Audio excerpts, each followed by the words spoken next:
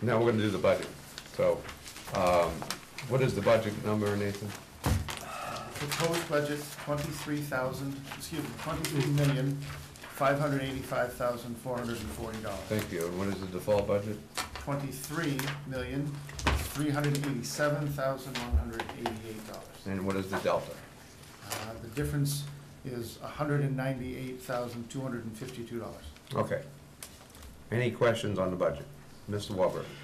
Yes, well, the total increase represents just under $200,000, right? So let me make some quick comments on this. And I originally was going to make some amendments. I'm not going to. But I have some comments I'm going to make, and, you know, for doing my homework. On December 4th, you came into this meeting, and I made a lot of discussion and questions about staffing and how we had given you the addition 2 years, and now we're looking at special ed, additional interventionist, custodian, on and on and on. I asked that evening to your school board rep to my left, and it's on TV, to go back to your board to see if somehow we could do some warrant articles. And why that's important? Because these are full-time positions now. And with everything going on, we don't seem to be going down. On December 11th, 17 minutes into your meeting, after Chief Sawyer came in to talk about the school resource, or what, I forget what it was about. I think that's what it was about. Chairman Shepherd wasn't even given the chance to finish his statement when he said, I would like to hear reports from my board on the committees. He looked at Mr. DeLuca and said, do you have a report, this is on TV, on the budget? He wanted to finish and say committee. Okay? Mr. DeLuca's response, which I wrote down, was, quote, I would like to reserve comments on the budget in non-public. That's illegal. You can't do that. The public discussion on budgets, I was shocked of my longtime friend Chairman Shepherd didn't catch him on that. Your comment, Chairman Shepherd, was, okay, remind me later. So not only was the discussion, and I'm more concerned if the request that I had was brought up in non-public, that's even more of a concern that I have. The second concern I have is... Hold on a second. All right. Does anyone want to respond to that statement? We can accept it as a true statement then, yeah? Okay. Oh, that was a true statement. Okay, great. We're all agreed that that's a factually correct statement by Mr. Warburton. Please It's right off the TV. And the reason that's important, I want to be able, as I have through the years, you know, for somebody who has been a big part of this community and proposed and voted for budgets, be able to support a budget. And I've been a proponent of the schools. However, like Mike Clough with the town or me with the schools, or when we ask requests of people to kind of reconsider, the comment that you made to me after the meeting, when I asked you about it, you were like, no, we're not going to do anything about it. Well, okay, so that's fine, but I just want the public... No, let me clarify. Well, wait a minute, let me finish Frank. first. Let me finish. Because if that's the case, then I, as the person I am, will go individually to each school board member on the phone this week and ask if you ever brought that up. I'm going to stop it there. I just wanted to make that clear. But because of that, I'm going to go back again to what I said about the school edition in 2017. And there were comments made at public hearings and meetings by the administration of school, even by the school board. And some of the members made points like, we are going to do our best, and we really need this, we need this edition, and we're going to do this and do that. The year after, I think you handed, and I don't have the figures in front of me, gave back to, I don't know, 450,000. This year is what, 200,000? Okay. 290, yeah. So we hand back our money every year, so we mislead on that part. But the point is, that's important here is, there was no consideration given to us. And even when asked about the budget committee reports, the comments and the attitude has been, oh, geez, we got to go to the budget committee. I mean, that's so much. That being said, here's my other issue. We have heard on many different occasions how important our kids are. Isn't it great? We love our kids. There's nobody here that doesn't love our kids. My two daughters graduated from these schools and went to Winnicott. I went to Catholic school. They had a great education. But then I hear we need this new position this FTE 56,000. We need this interventionist, by the way, which was what happens when you fill a grant position for a year and you come back the next year and we need it. Just so that you know, when I hear comments made about me talking to people about who I've spoken to about school resource officer, you all would be very surprised on this community who's absolutely salutes me bringing up going against these positions. So all I'm saying is, you wouldn't be surprised. Actually, maybe you would. But the point is, where does it stop? When do kids help other kids? All I keep hearing is, we need a teacher for this, we need an aide for this, we need a psychologist for this, we need a guidance counselor for this, we need this to assist this, we need an aide in class 6. And I'm gonna end by saying this, because here's the compliment I'll give to Mr. DeLuca and the school. Last night, I was actually excited. It was the first time I've heard the word teacher mentioned in a scenario about the early release programs, which he was right, and really thinking about our teachers that need. Everything else is just more and more and more of administrative, full-time positions.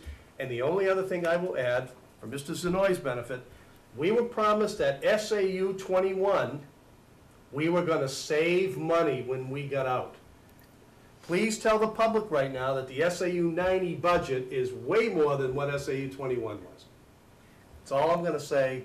I'm very disappointed in and it shows the respect that they don't have, and I've seen some of it tonight, towards somebody who's been on boards in this town for over 30 years, and I won't forget that. But I will tell you one thing, there's a lot of people in this community who you never hear from. A lot of parents of young kids in this community who agree with our philosophy, and they want a good budget, but they're just saying to themselves, more and more and more and more. I think this budget is, again, I don't think it's gonna be supported by many people. $200,000 less is the default budget than the proposed.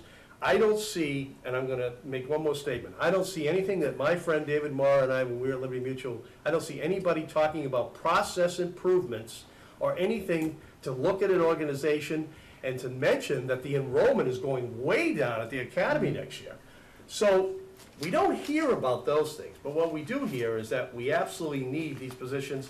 I don't think very little discussion was done on them. If it was done in a non-public, and I'm not for this. And I feel badly in one sense, because I believe in our schools and they do a great job, but I'm not for this budget. Anybody else? I'd like to make a comment. Mr. Moore? Question brought up there, do you have any, each year since I've been here, the taxes go up, some years not, actually about 10 years ago, the taxes went down. That's right, it did, 10 years ago. But generally speaking, taxes going up. And when I was at Liberty, as an example, that Brian was there at the time, I think he was, but anyway, when our managers of a department over about, you could have 100 people, 200 in your particular area, and the CIO said, this year, everybody gets cut 10% out of their budget. And you just lost 10%. You had to get rid of the fat, get rid of the people being whatever. Looking to more process improvement is really the thing. Is there any way you could do things more efficiently and save money and actually get ahead of yourself? And every time we hit the 10%, nobody got fired. We cut the budget down, we cut out waste, I don't know where the heck the waste was, but maybe could have been going to this or that. Generic question, what do you have on your background skill sets that as you go forward, you're looking at things that might help to keep the budget down for the school system versus, see, because what happens here, in Dayton, we just raise the taxes for the taxpayer. Well, eventually some people are getting really a lot hurt. And some people are being forced out.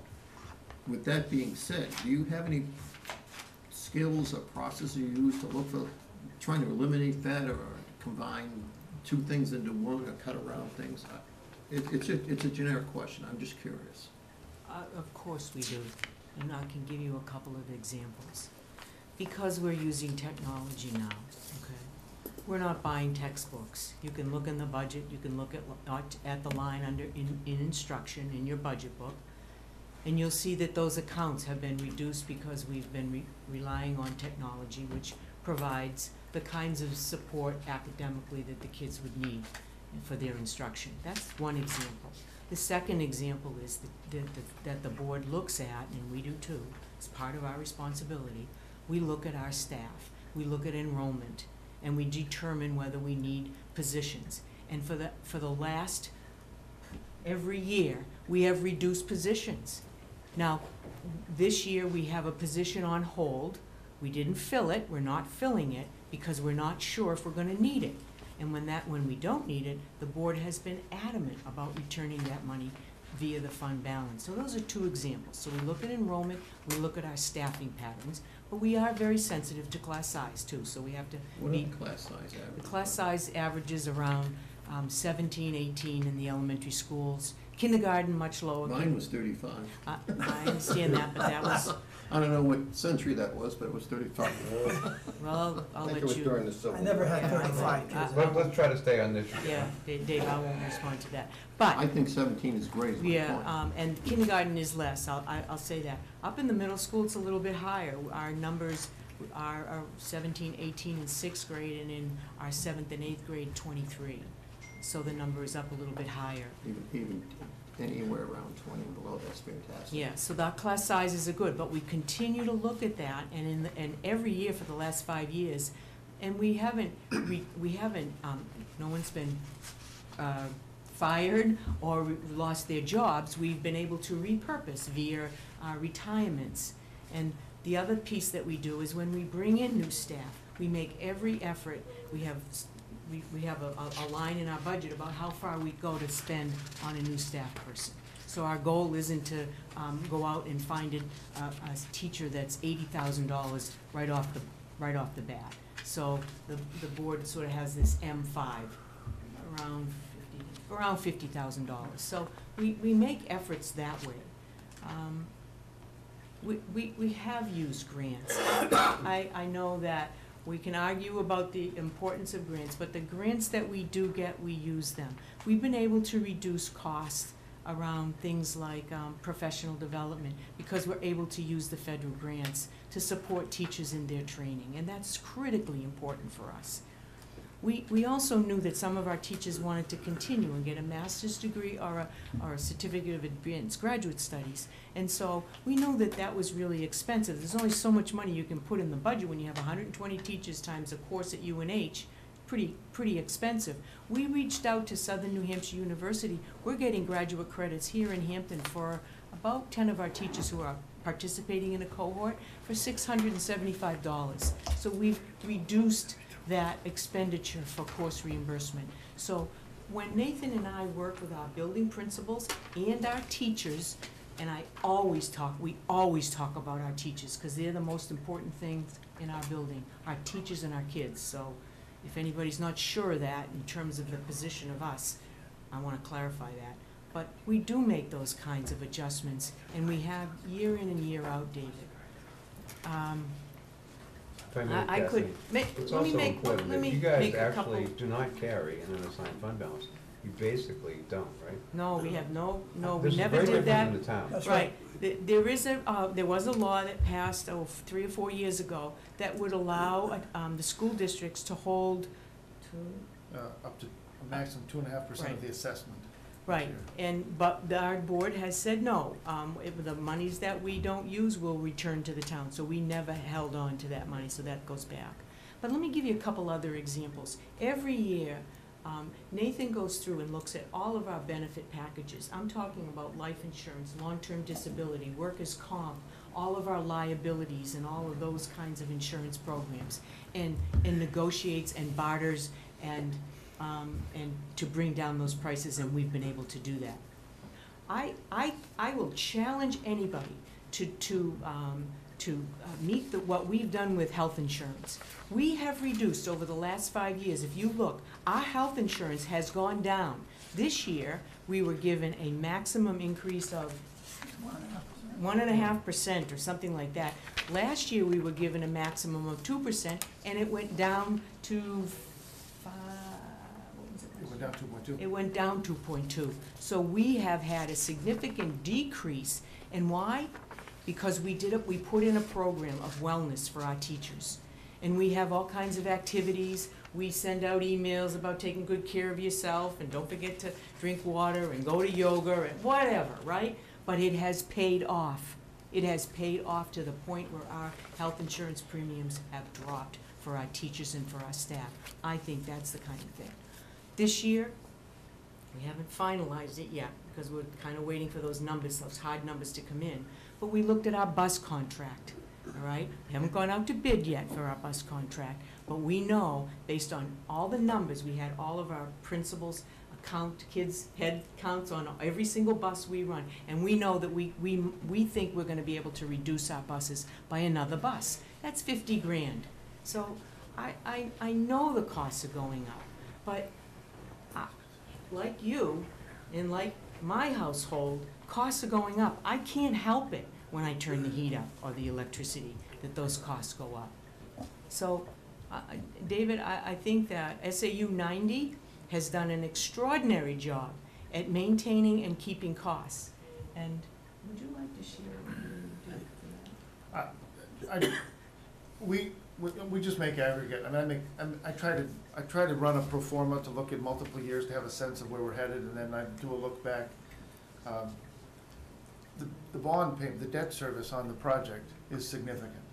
But the CPI that we use up here in the Northeast, which is a healthy CPI, you can pick, CPI, there's any number of different metrics you can use, but the CPI in the Boston-Brockton area, the Nashua, this New Hampshire realm, when I compare that over the years that we've been doing this, with the exception of the bond, so I gotta back out, it's $1.5 million you had to add for the bond payment, the debt service on this project.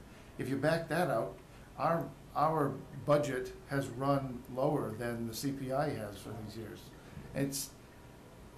So it's a good metric.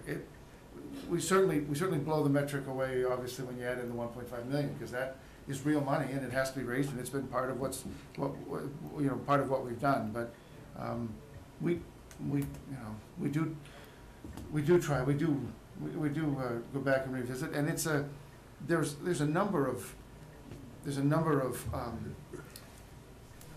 a significant percentage of the pages that you might look at, the accounts you look at, are discretionary lines for this supply and this equipment and this. In the aggregate, though, they're a really small percentage. So to Mr. Warburton's point, human capital is enormous, and so positions are significant, because when you look at the total budget, it's a huge slice of the pie that is the humans and the benefits related. Is it to about like 2/3 normally? It's better than that, yeah, 75, Really? yeah. It's a pie chart here.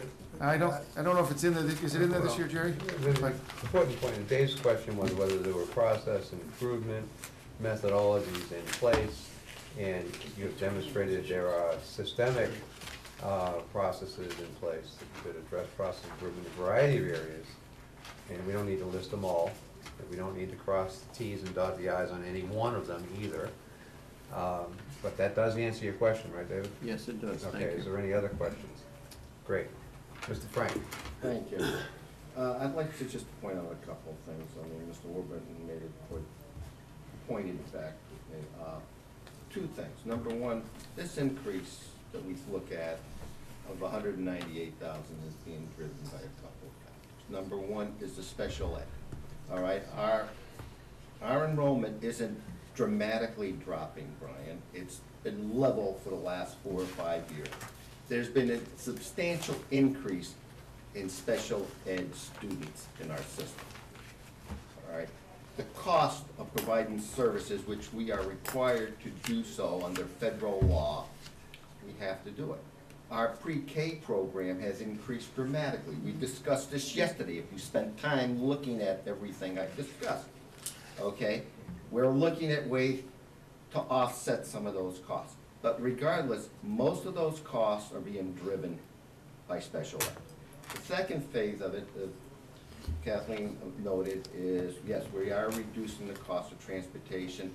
There is a piece in there for transportation, okay, which is a contractual obligation that we have to look at, and we have to provide transportation to students. Now, my final say is, yes, I did go into non-public because, Brian, I needed to tell the board that there was, and I'll quote, there was issues on your platform with the police department over certain issues that developed, and I was trying to keep a privacy situation from developing, okay, the letter, okay? I was trying to do the right thing, okay? Apparently, I may have erred, and I should have probably brought out all the issues and the grandstanding with the police department and everything else. My apologies. Okay, are you done, Frank? Yes, done. Frank, it's, I think the point on the public versus non-public sessions is that the public has a right to hear the deliberations, especially with regard to comments from other public bodies. If you have criticisms. I understand that. I understand. And assure you that there isn't any body in this town that doesn't have a public criticism, even many private criticisms to make of the budget committee. Okay. We're, after all, the one committee that is standing between, you know, in front of the taxpayer, who doesn't have the opportunity to raise the tough questions and suggest that the answer ought to be no. Everyone else is basically, oh, that sounds good, yeah, that sounds good, that sounds good. We are the only one. So naturally, we are the ones subject to constant criticism. Oh, And I agree. we don't, do we, Mr. Warburton? We do not take it personally. We're just trying to do our job. And we And I recognize understand our that. job is, part of our job is to be abused in public. Oh, no. And Frank, I have the floor. So, while we enjoy being abused in the public, we don't necessarily welcome it.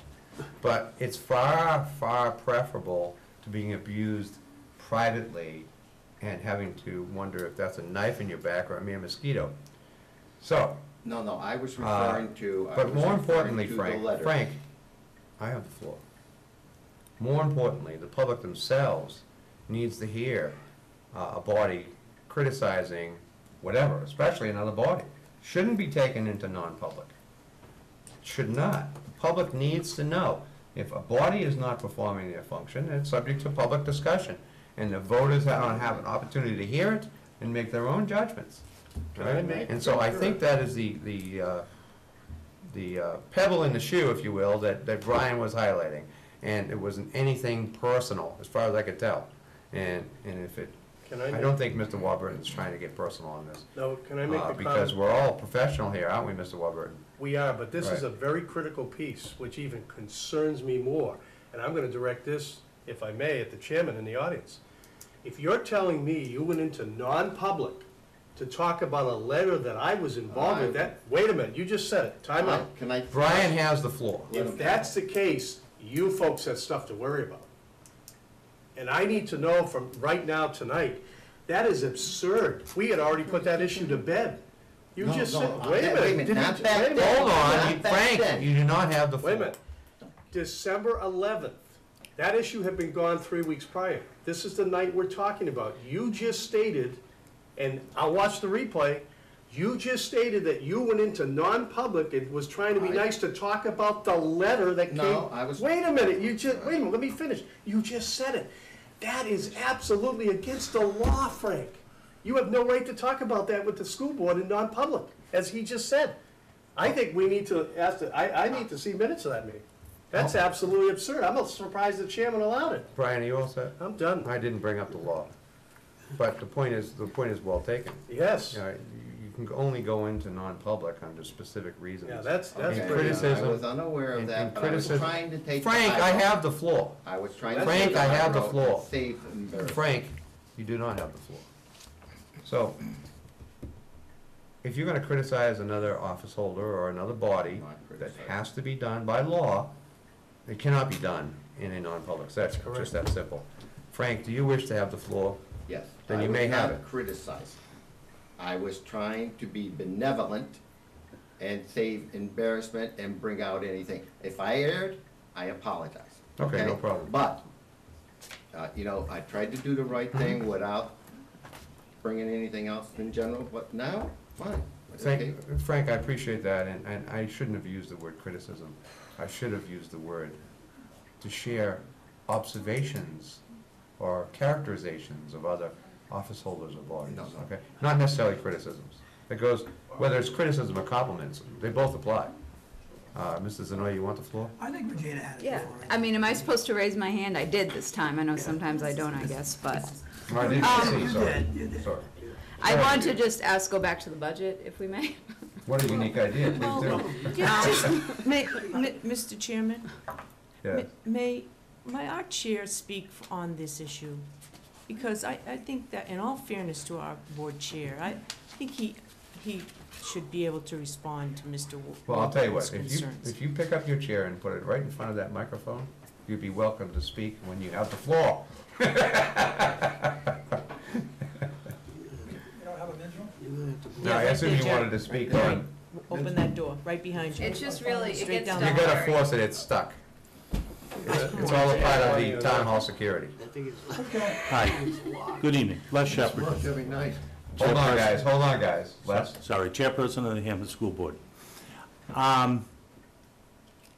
Sometimes I don't remember what I had for breakfast this morning, okay? But we never, in either public session or non-public session, discussed any letter. There was never. You folks were in non-public session, and I think you could back me up on that. There was never a discussion. I just wanted to put. Why'd he say it then? I don't know. I Well, said, hold on a second. We First of all, talked about a position. yeah, first of all, Les cannot tell you what other people are thinking, okay?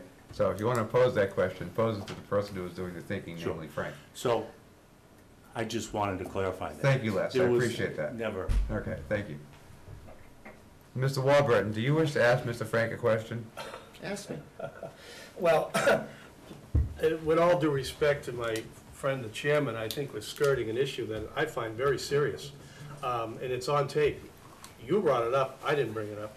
You said the non-public, when I was asked about the budget portion of it, and watch the replay, you said you referenced a letter that had nothing to, No. wait a minute, you Okay, I just said, said. I talked about your position being being adversarial to the police department versus that Why would that have documentation. anything? I didn't Think about it. reference quote unquote particularly that because that was private. Well, private why to you. does that have to be a non-public to talk about the police Because department? I thought when we talk about Hold on, personnel, slow down. personnel, We're getting off the Slow beat. down. cannot Oh, no, be we're not. changed. We're not. We are in fact, in my opinion, beating a dead horse here. Yes.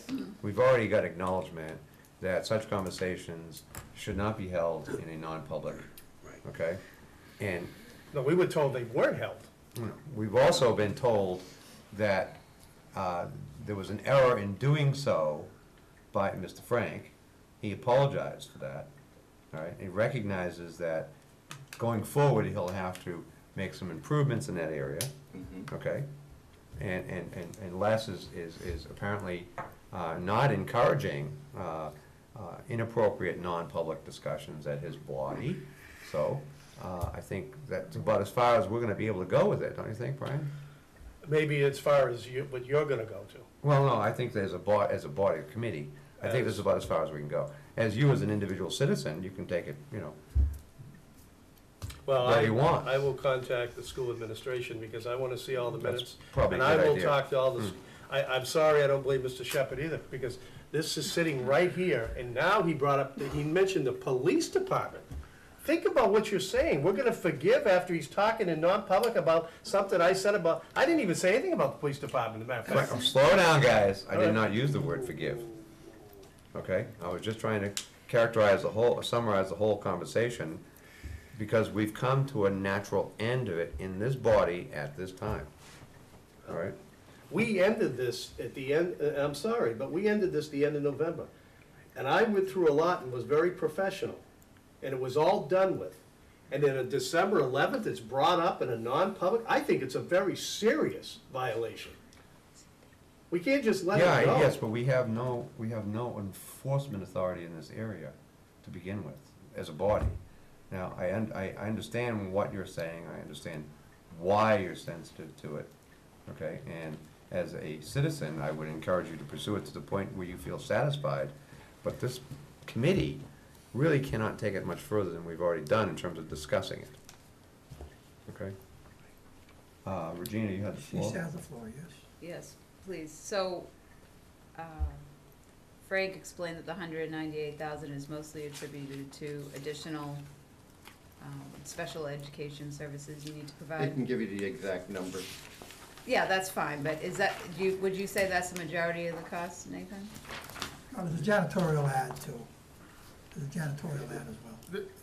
Okay, So well, the special education costs are the basic drivers, the most significant drivers of the total increase in the budget.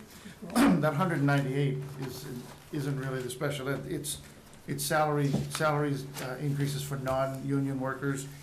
It's the two positions that we're talking about, the Three child positions. child and family interventionist and the custodian at the Hampton Academy, and it's an increase in transportation costs, and the benefits related to those salaries that tick up in that. Yeah, it's And spelled how much out. is special ed? Special education added $253,600 to the default budget, because those are all mandated costs. so that's the of those majority items. of the 409,000, Yes, and these costs you have no control over because they're those driven special ed by costs, no. What 409,000 are you referring to? the default increase for 409,548. 409,548. It's all specified here, right on this page. Right, but I just was asking him to clarify something. And also, if I could ask Kathleen Murphy a question, you had mentioned earlier about you had Homeland Security come in and look at all the different schools. You said some of the things didn't cost money, but I'm sure some must have, correct? Right, there were items that they recommended that we do, and we've done some of those things. The costs were minimal and could come out of our operation budget. I mean, we're able to handle that. So we did as much as we could. And again, the board was, very good about supporting the efforts around safety, so. But those recommendations, yes, they did come from Homeland Security and from the group that came in prior to that, who also did a survey for us. So we did 2 levels of it. And what was the group prior? I'm sorry? The group prior to Homeland Security? Ogons. Ogons. The Ogons group. Ogons Group. They Okay. did some work in Portsmouth. They also did some work in Hampton. Okay. All right, because I just want to I was actually just happened to be looking at the 2019 proposed legislation yesterday afternoon. And there's going to be some state bills coming that looks like they're going to, if they pass, I mean, I know it's still very early stages, but one was about transportation, about, I guess, being able to use regular vehicles for transportation, Of that students. sort of things for back and forth to school, things like that. Now, if these bills pass and if they come with additional cost, again, there still won't really be a choice. It's gonna be automatically absorbed into the budget. It will have to be, correct? Well, right, but some of those bills could be considered unfunded mandates, and they're not always successful, but if there is something that goes into law, yes, we are required to follow it. I mean, we don't have any choice. Right, okay. And the other thing I wanted to point out, looking at the revenues, on the MS 24, September 2018, you recognized almost $380,000 of impact fee revenue, which you did not have in 17-18. So that was able to help absorb all these additional costs that you incur. All right, thank you. Anybody else? Yeah, I just wanted to. Mr. Zanoy. Yeah, thank you, Tim. I just wanted to clarify a few things here statistically.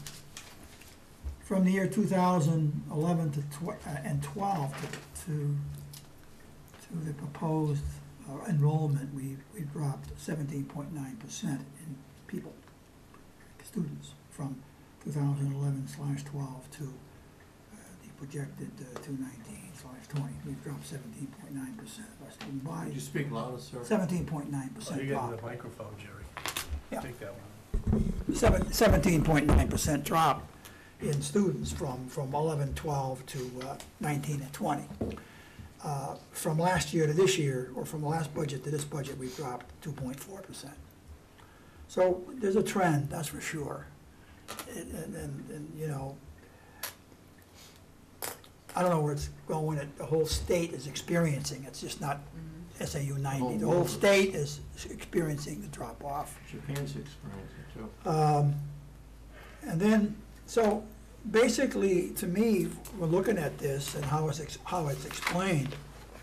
The bulk of the increase centers around two positions. The janitor position that is supposedly needed because of the addition that we put on with the gymnasium, which is a large gymnasium, which is a nice gymnasium, and that whole wing with the arts and the music and the auditorium, that whole business there. They apparently need a janitor to take care of that. And they need supposedly another special ed person in their department. And those, I think we should, if we focus our conversation on those two positions, we will be at whether or not we think they're needed or not. Because that's basically where the raises, that's where the incremental increase is. There's other things we can discuss, raises given to people and so on and so forth. But those are the two big items we should get at right now, I think. And I could just start off by saying that, what does FTE stand for? Full-time employment. Full-time employee. Full-time employment, Full-time okay. employee. Yeah. Forgive me, I'm ancient, so. And I'm looking at page 2120-2, I think that's what it is. And Jerry, would you repeat that page you're looking at? 1,200. what is it, 20? Right here. The one right there. Oh, you're looking at these positions? Yeah, I was looking at the position. 1,200-2. 1200-2 talks about these full-time employments in this guidance counselors. Every year. He's at 2120. 2120-2. Yes, sir. I'm looking at center school, has got, Oh, he's looking at some different. yeah, I'm looking at, I see 15 full-time employee people here, between, I'm looking at guidance counselors right now. And I guess I don't understand the difference between There's four. 15 asking for, you've got 15 asking for 16 full-time employment people, FTEs, I guess, in the special ed area. And you got guidance counselors that are adding up to some number, 4, I think, right? 1 in Center, 1 in Marston, and 2 in Academy. And I guess I don't understand the difference between the guidance counselors and the FTEs that you're asking for here, especially with this increase, this incremental increase. Guidance counselor versus the township family.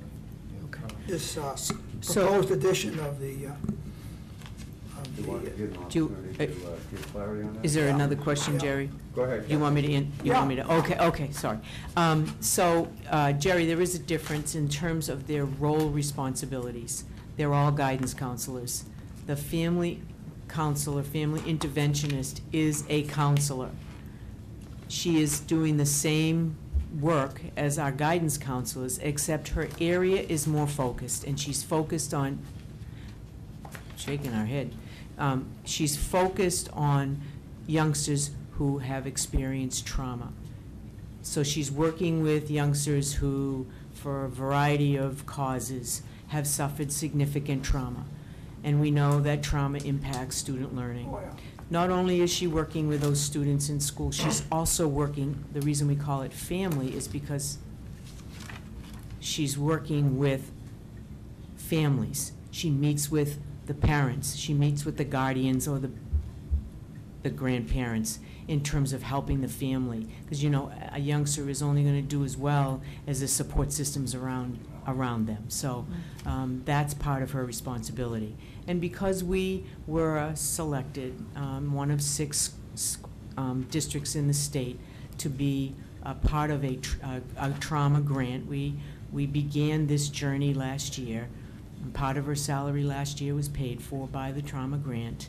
And when we came to the board in the spring, we expressed our concerns about the work and the need for that work. Jerry, we're seeing more and more youngsters with some severe mental health issues, kids who have been traumatized because of the opioid crises. So we needed to provide support for those youngsters while they're in school. In addition, Jerry, through the trauma grant, we've trained all of our teachers so that now they have a deeper understanding. You know, they understood what trauma was, but we provided them with a number of hours to understand the impact of what trauma does to learning. You know, when a kid is traumatized and they've just dealt with something that happened, and whatever that would be, and all you have to do is read the local paper, and you'll know, we know that that will impact their learning. And because of that, we brought that position to the board, asking for their support as a full-time.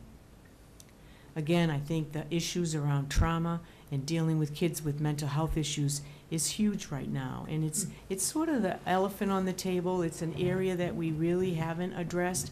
We've had school counselors, but they don't get into some of the real difficult, deep, because they have a lot of kids on their caseload. So her focus is, her work is very focused on these kids with trauma. And she has kids in all 3 buildings. And she also does some work right in the classrooms alongside with our teachers, doing some activities with our youngsters. And I don't want to get into that, but I could tell you all about the activities they do, but I think that's overkill. But the one you're asking for this budget period is for experimental learning program? Experiential. No, that is the family interventionist. That's part of the guidance. But that's what you're asking for? It's a different one. Yes. Yeah. I'm asking for that, yes. And Now, that's, yeah. don't get confused, because the family interventionist is one position, but the experiential program are for some severe youngsters that we have been, frankly, out-of-district placements. So our special ed director proposed to bring a program inside Hampton Academy. We're not asking for another teacher. We're going to be using one of the teachers that is already on and employed at Hampton Academy. There is not an additional teacher. We're adding one for that, to Yeah. build that program. Yeah, that's what it That's what I says. said earlier. Because we've got a backfill to replace that, To that one. replace the special Right. ed teacher. But All right. we're. Okay, but I'm we're- sorry, but Jerry. we're I was avoiding wrong all on those- that. I'm We're sorry. avoiding all those out-of-district tuition costs. That's what it was. I'm sorry, Jerry. By this program, the experiential program, we're able to keep kids home in their home school and not put them out in out-of-district placements, and as you know, at a significant cost. So that's how we kind of pay off that position, by not having to spend those monies. I mean, we have youngsters that, their tuition is over $100,000, Yeah. and you know that from your Yeah, experience yeah. on the board. Thank you, Kathleen. Yeah, You sorry all for set that. now? Can I make one quick? Mr. Warburton. This is going back 15 years or more. All we hear every year, special ed costs going up. Well, if that's the case, and you know what it's going to be, why do we continue to add? It can't be both ways. The record is proven in all this, and I will give Nate credit that these budgets are always well prepared, and I understand it. Every year we're going up in positions. We have another position. We need this position, that's position. And I want to make a comment earlier because, everybody misinterpreted what I said. When I talked about grants, I'm in favor of grants for some of the things you talked about to get taken care of, but not for positions. Because you end up inheriting them, and that's not what we should be doing. So, they're gonna spend $200,000 and that sort of thing is not the only issue. The issue is FTEs, benefits, retirement, cost, and it's gotta stop somewhere, and you gotta look at this budget next year or whatever, because it's obviously, you can say, what are we gonna do to go backwards with financial numbers? And if we don't do that, we're gonna be in deep trouble. We can't just keep throwing the special ed cost out and just saying, oh, well, I think what happens is you put the budget together, then you say, oh, gee, special ed went up, and gee, that's why it's too bad we can't change it now. We've gotta do more thought process in this whole town. But I'm sorry, I cannot, with this huge addition we've got and all this other stuff going on, we can't keep adding more positions. And I'm gonna comment one quickly on the custodian, and Mike and I had a conversation about this. Got a brand new building. Why don't we wait to see how it shakes out, see if we need it? May not need it. The building's not even finished. The proposed, and I've heard 3 different dates. I love it when I watch school board meetings. Everybody's afraid to say, oh, geez, is it August, is it September, or is it July? So let's say it's September on the high end. Why don't we wait until the building finishes to see if we need another position? Because you still need to clean bathrooms, and you need to clean hallways, and you need to sweep the gym floor, and you need to do all of those things. You need to make sure that the outside area around the building is taken care of. You need somebody who's doing the field space. Brian, you've added 47 5,000 square feet to that I building. understand that, but You only have 3 guys on there at night. but You you just, can't expect, what do you do, say, okay, tonight we're not gonna clean that bathroom, we'll do it another night? We'll wait till the building shakes out and in 6 months, we'll clean the toilets? You can't do that, Brian. You need to have somebody in there cleaning the facility, making sure that it's absolutely up to par. And you have people in there every night. We have HYA in there tonight. We have HYA in there all weekend. We have to go in and clean the locker rooms. We have to clean the toilets. We have to make sure that those things are done. So, then you if, know. then if that's the philosophy, all over social media, when you were proposing the school district, you put pictures, deplorable pictures of the bathrooms during the day. The school They were deplorable, but they were clean. Well, okay, They but the- were clean, Brian. They may not have been, they were antiquated, as a matter of I fact, say- just to use a word that we seem to bounce around tonight. Well, listen, I was told Brian, that all the they were time. old, they were decrepit, and they needed to be replaced. Okay. But they were clean. But here where it stops with me. Where does it stop, Kathleen? We keep hearing how everybody in the community is in favor of all this, how wonderful. Listen, I've lived here almost 40 years. I know how great this community is. But enough is enough. The taxpayers need a little break. Once in a while, say to the taxpayers, you know, gee, you know what? We're going to take a couple of years off, right? You'd be surprised how far that would go. But all we do is every single year, we're up, up, up, up. And I go back to what I said when I hear percentages from all the boards. Oh, it's only going up 2%. It's only going up 8%. Add it all up. We're all taxpayers here. This is a huge, and one gentleman, and I'm going to end it here, and I said, Mr. Silverdick, that I respect very much. You realize that 7,000 home taxes that projecting in 2 or 3 years to go to 9,200, that could go to 12,000. Think about it. And I mean, it's important because as the chairman has said, we're not just talking about this budget, we're talking about the town tomorrow night. We've got some serious people and go around town. The same families you're talking about, I could name 10 of them, got their houses for sale. It may not be for the reasons you think. So I have to, my role now is to look out, the committee I'm on now, and I've been on a selectman, as you know, is as a budget committee. And as Mr. Jones so eloquently said, we've got to send a budget to the taxpayers that we believe in, and I don't believe in this. I can't do it. We're not arguing that. You have every right, Brian, to take any position you want on the Oh, I budget. understand that. That's Thank not you. our argument. All I'm doing on behalf of the school board and behalf of our district is supporting those positions for what we believe are the needs of the students in that school and our staff. So, you know, I accept your position. I'm not, you know, we'll go out the door tonight and we'll shake hands. Well, I don't know about Well, that. I don't know, maybe, I'll But have to the think point- about that. the point But all I'm saying is you have every right to do that. If you feel this budget isn't appropriate, fine, we disagree with you. That's the end of it. No, I understand all Well, that. Kathleen, I have to be honest with you. I was hoping. Well, you wouldn't be dishonest to me, would you? No, I wouldn't. Okay. You know, All right. ask anybody. I speak All my right, mind you all just the said you time. were gonna be honest. I was actually not hoping for a handshake. I was hoping for a kiss and a hug. No, forget it. But as far as, you know, I understand, and we're here to do the budgets, but I find interesting, and the public needs to know this, if it's all on record, everything at your board meetings, all 5-0. There's never discussion. I mean, I've heard more from Frank. Listen, I watch them all. What I'm saying is, understand where my point is. In the budget season, oh, everybody in favor? Yep. Everybody in favor? Yep. I've heard more discussion by Mr. DeLuca here than I have at the school board meetings. And that's the point I'm trying to tell you. The perception in the community right now is that it's expected. You made a comment tonight, said, oh, the school budget would probably pass anywhere, something like that. Really?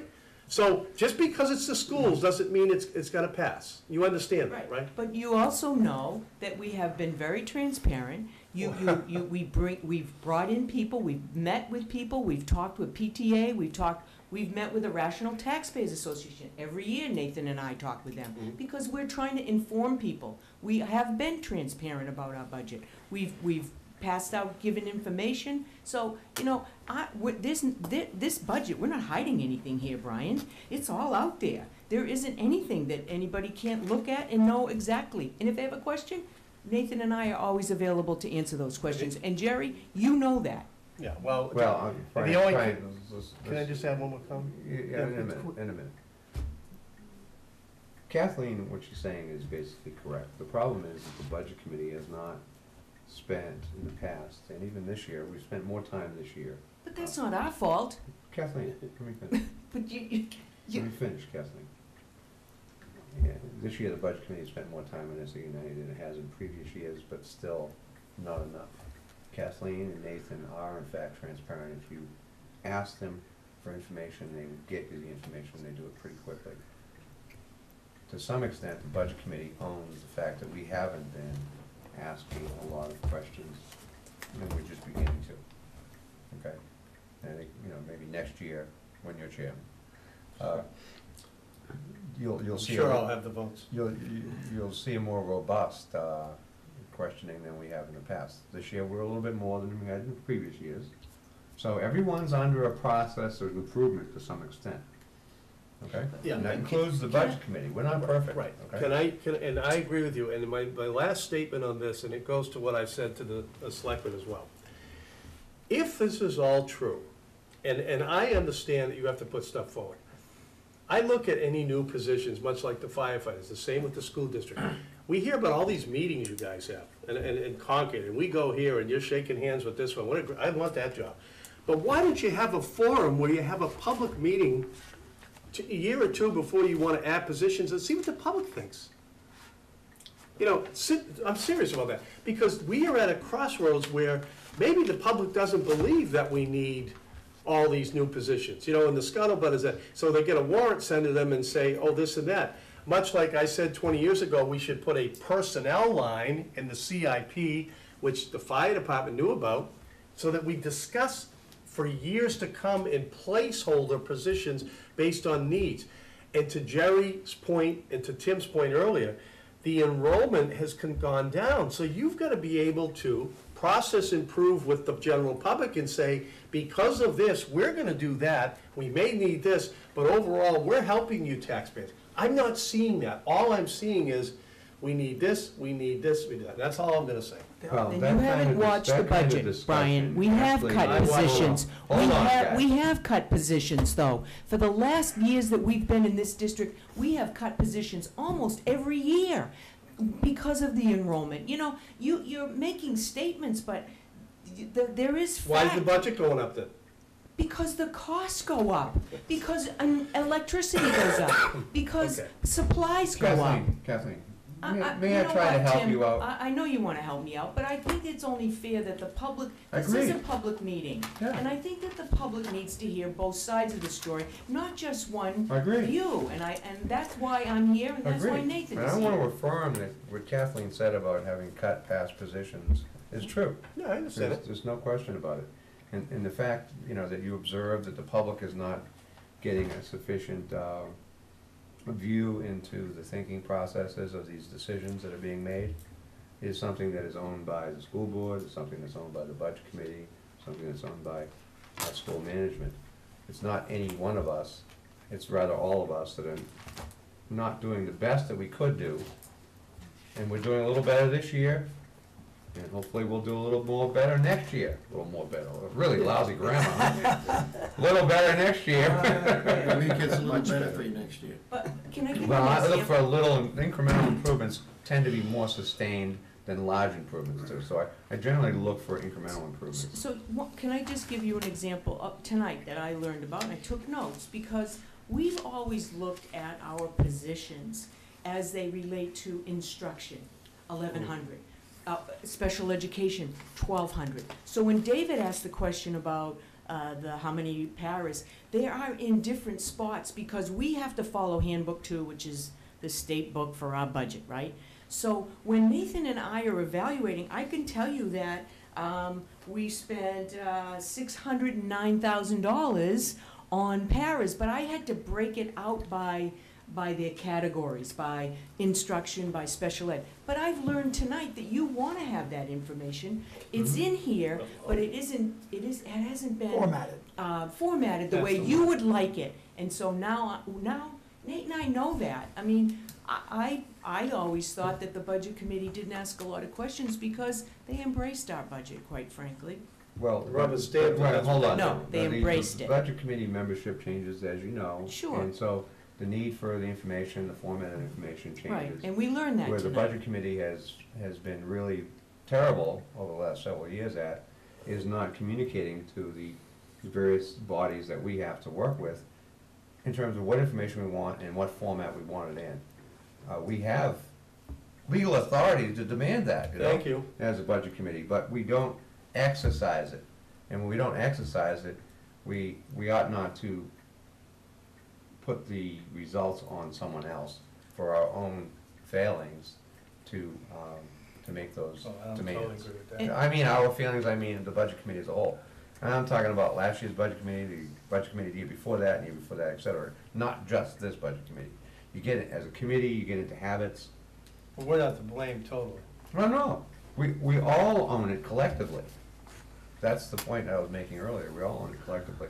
And Kathleen is getting a message, although we didn't state it explicitly, but she just said it explicitly, that she implied that we want this format. And I think that's great, but I think it would be even greater if we, as a committee, perhaps next year, maybe during the spring workshops, we actually get explicit in terms of what format we want, and what data we want. I wanna remind you So that there won't be any we, of this guesswork going on. we've invited you to come over to the office. David's been over, certainly Jerry's been over, you've been over, Brian, I've invited you over, and, What about you Regina's coming been out this- over, and we sit down, we've spent hours sitting down because we wanted to focus on, Yeah. that helps us to know what you want. We're not Right. trying to hide anything here. But I'm trying to communicate to the next year's budget committee that it would probably be a good idea for everybody involved if the budget committee exercised their authority and said, this is the kind of format, the kind of data we want it in. The kind of data we want, and the format we want it in. That would be very helpful. It would actually prevent a lot of this miscommunication in terms of expectation versus what's actually delivered. We can do things to make things better. I'm not saying that we own all of why it's not better now. I'm saying there are things that we can do to make things better. And we do have time limitations that we have to deal with here. So hopefully we can bring this to a close soon, if there's just more. I have a couple of questions that I wanted to address. One of the questions that Brian asked for was about a maintenance personnel, and it is a brand new school. So a couple of questions on that one, and then we talked about the bathrooms. I will tell you, I went for a personal tour with David, the principal of the junior high last year. It was just him and me. I was there for like 2 hours. He was fabulous, number one, great individual. But I will tell you, in reference to the men's room, I walked in, I've never been in such a pathetic bathroom in my entire life that stunk. So you're saying they're being cleaned all the time. They were maybe old, but I Every couldn't- night they're cleaned. They weren't then. That's all I'm saying, is you're saying You you're always. don't really want me to get into why they stink. Do you want me to give you a bad reason? pipes or something? No, it's not bad pipes. It's the smell of urine that after 45 or 50 years gets into concrete, and there's no way you can get it out. So you're right, they do have an odor to them, and there's a reason for that. And the only way to get them How do they is get to into blast them, concrete? and that's what they did. How do they get into concrete? They have, whatever, I'm going there. Have you ever worked in a middle school? God, David, you're a man, you can figure that one out. Well, no, not like that, all the way to concrete. All right. You don't have tape I and just- everything? We're all You know, I set, don't right? wanna get, Okay. Another question I have is, so the maintenance, and one of the things I heard you say, and whatever the others say, is like, I personally went through and knew that that school needed major improvements on many, many fronts. I went to the science rooms and saw those things, I saw thick books hanging, I went to the subdivision down below, which you've gotten rid of and all that. At the same time, I would have to say, it wasn't just the improvements you did, but in a sense, like what I'm hearing, the basketball center is like a Taj Mahal. It's unbelievable. My point being, $20 million would have been sufficient, but it's $28 million. 26. Maybe 26 would have been okay, but it was whatever the number is. it's 26. 26, I agree 28, but 26, that's fine. that's one of my points being, is if it's all new, but if you make it bigger, you're gonna have to add more personnel. Yet meanwhile, the enrollment over the last 10 years, as Jerry pointed out, has been going slowly inching down. Sure. So the question is, we're putting all that into something that's about anything. So I don't wanna go back too much into time, but one of the reasons you got $1.5 million bond and all this we have to pay is because it would've been nice, did we have to do it? Yes. Did I vote for it? Yes. Did it have to be as nice as it is? Not necessarily, so Yeah, I just well, leave it there. I don't But I believe question it's. a new maintenance person strongly, because I would wait We were until talking about you full-time start with the positions. new year and then see what you need. I think it's a good idea. It's brand new. Okay. Thank you. Anything Okay, else? thank you. Mr. Frank? Thanks. I just want to add or try to clarify what Brian stated regarding grants, okay?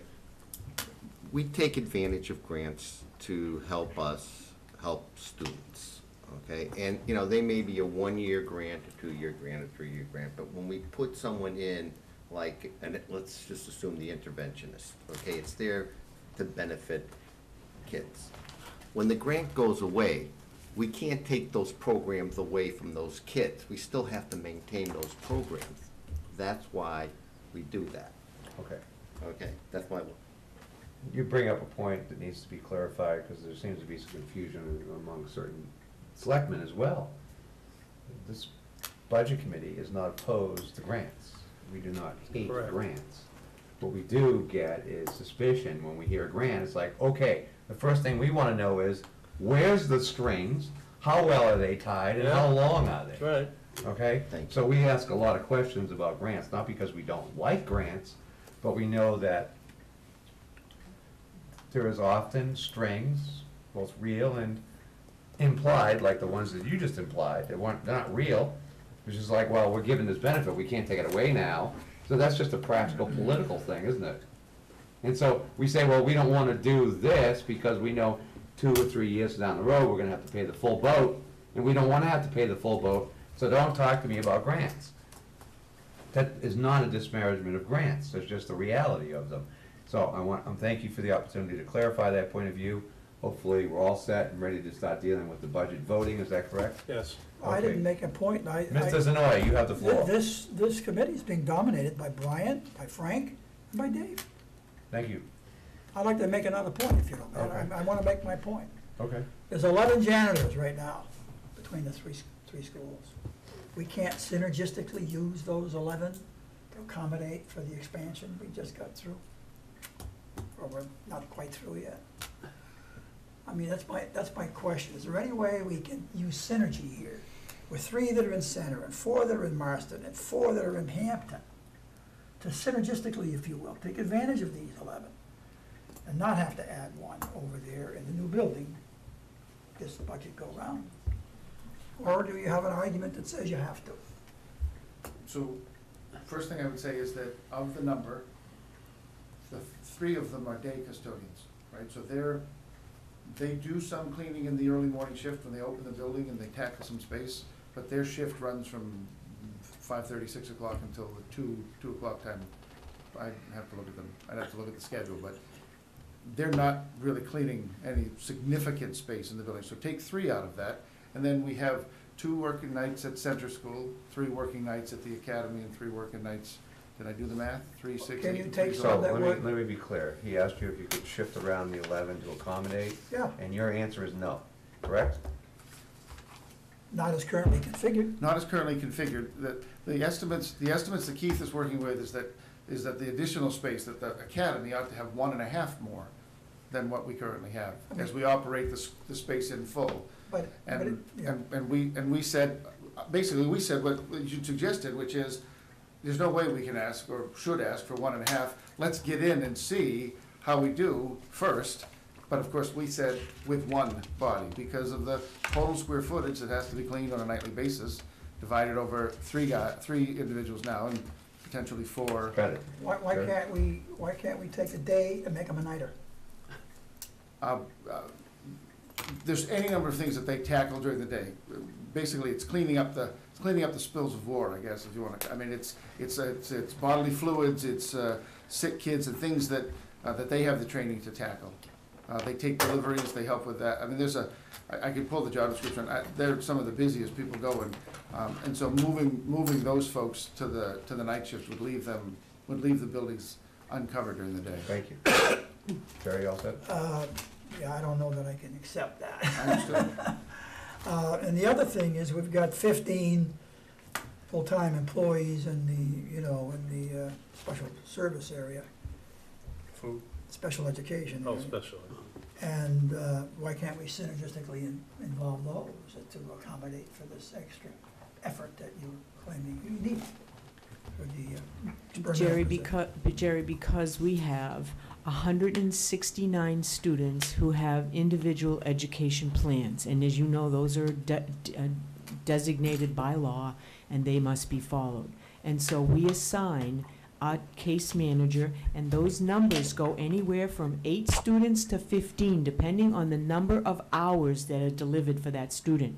Some case manager might have 15 because the student doesn't require as many hours. You have other case managers who might have 8 on their caseload because they have very high-end students who need attention every single day and probably for extended time, like an hour or 2 hours. So, Jerry, we looked at those numbers. I asked the Director of Special Ed to look at all of those, and I feel that we are staffed properly. Here's a good example that we could share. We just had a significant increase in our early preschool program. Those are our 3 to 5 year olds who have been identified with special ed, and by law we must service them. We now have 20 kids in that program. We have 1 special education teacher. So instead of doing anything or asking the board for another position, we looked at what the caseloads were of the teachers at center school, the elementary teachers, and we took an hour from each, we picked some time off of their day so that they could help with those preschoolers. We also asked the parents, do you need more time in the preschool, or can you just come in for speech and language, OT or PT? So we did that, we increased the number of students, and remember, in that preschool program, as soon as you turn 3, it could be November, you come to school. It's not like a school year. As you recall, that's how the preschool works. So that's why the numbers just all of a sudden jumped to 20. Thank you, Kathleen. You all set, Jerry? Yeah, for now, yeah. Okay. We've got to deal with the budget warrant article, and this budget warrant article, like the town's budget warrant article tomorrow night, we're gonna be having 2 votes. One is the vote to move a particular number onto the warrant article. And the second vote will be to determine whether we recommend the voters vote for it. We clear on that? Okay. So right now. Could you please repeat that? Sure. Thank you. Nathan was kind enough to imply that we were gonna put this number in the warrant article, but it's actually the budget committee's decision to put the number in the warrant article. Right. So we're gonna make a vote to reflect that decision, okay? Then we're gonna make a vote to reflect to the voters whether we recommend that they pass the warrant article or not, All right, okay? thank you. Thank you for that No clarification. problem. Now, Nathan and Kathleen and the school board have proposed a budget for $23,585,440. And I hear no amendments whatsoever, so I assume that's a number we're gonna move on. Is that correct? Do I have a motion? Mr. Frank moves. Do I have a second from Ms. Barnes? I'm sure there's no discussion because we've exhausted ourselves already, right? Okay, great. So are we okay? The motion is to move that number that I just cited, $23,585,440, on to the budget article known as Article 1 on SAU 90.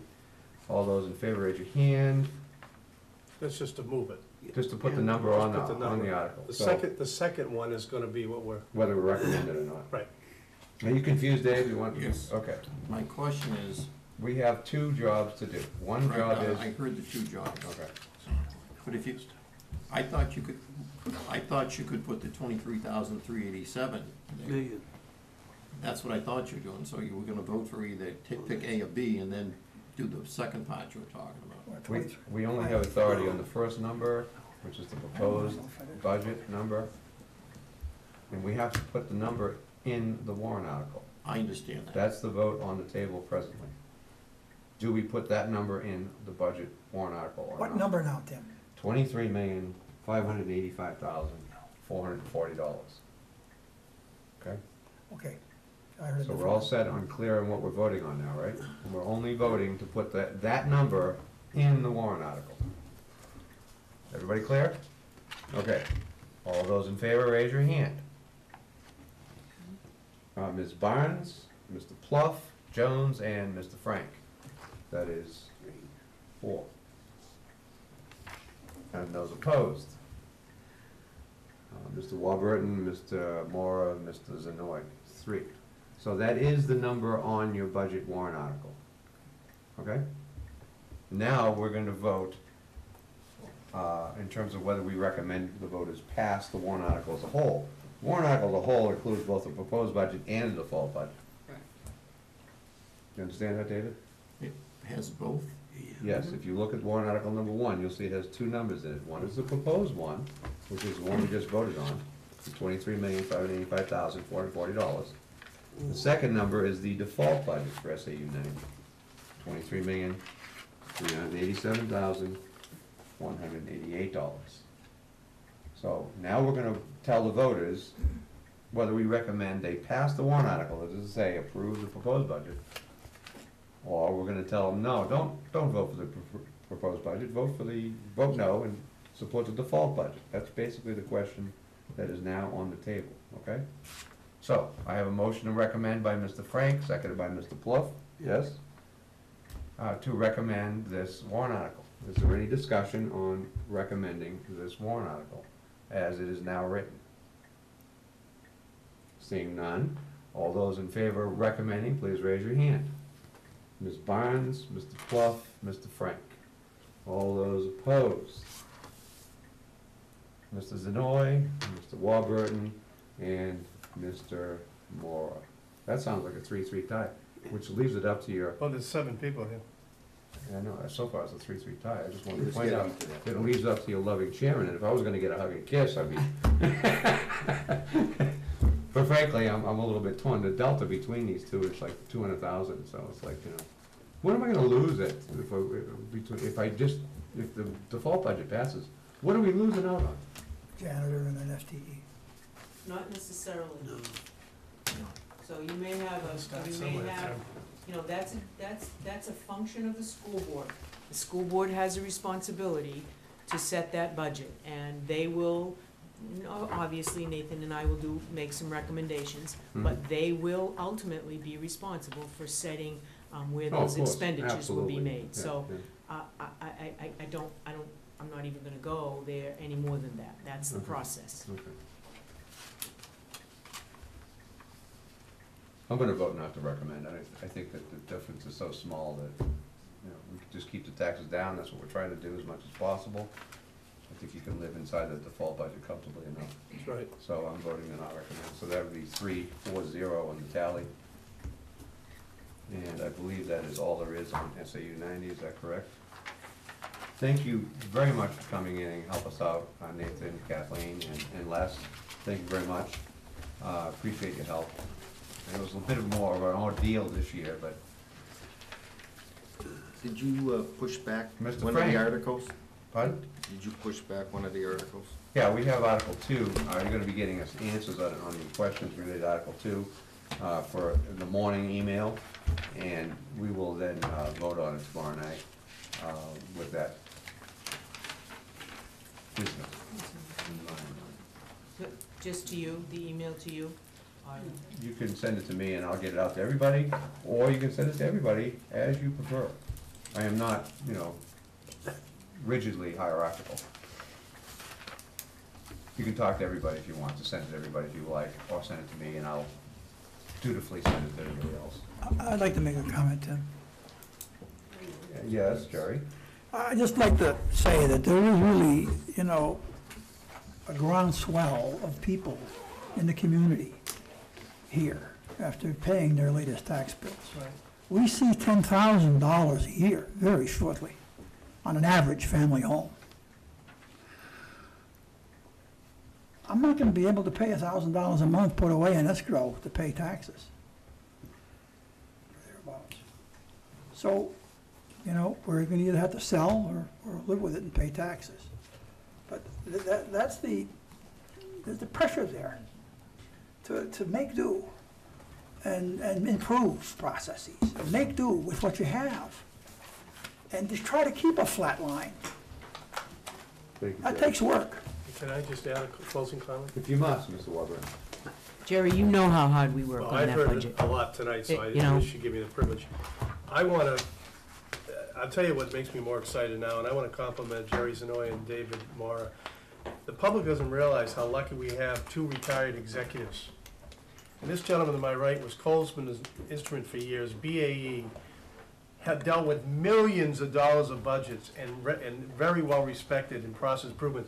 Same with David Mara at Liberty Mutual, and the reason that's important is because we've got to have more people thinking out of the box, and it's not about throwing money at everything, and I think that's the message we sent tonight, and I just want to compliment especially these two individuals in their time in their life, and they're giving of their time, and I think we're very lucky in this community. We hear about all these other things, we're lucky, but these two gentlemen, I'll tell you, I'm very impressed.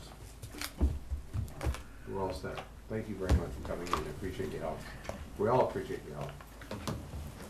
Okay, we got a couple of